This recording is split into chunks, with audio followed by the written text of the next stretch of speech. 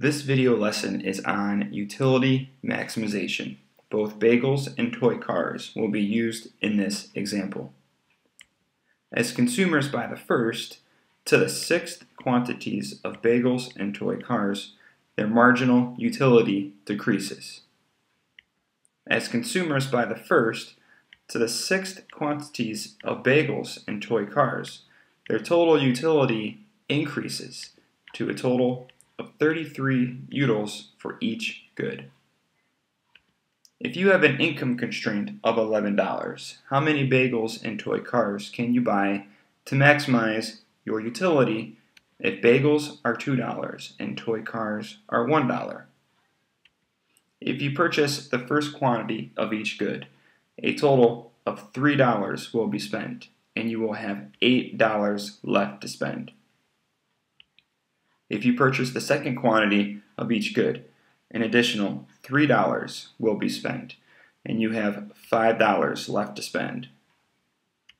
If you purchase the third quantity of each good, an additional $3 will be spent, and you have $2 left to spend.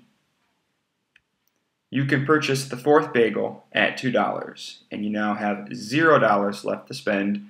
You purchased a total of 4 bagels and 3 toy cars with that $11. That is a total of 7 items. You purchased 4 bagels at $8 and 3 toy cars at $3. You purchased a total of 7 items. But did you maximize your utility? The answer is no, and here is why. Let's go back to $2 as your income constraint, and you already purchased 3 bagels and 3 toy cars.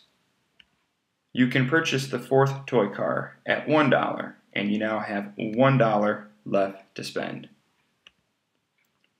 You can purchase the fifth toy car at $1, and you now have $0 left to spend.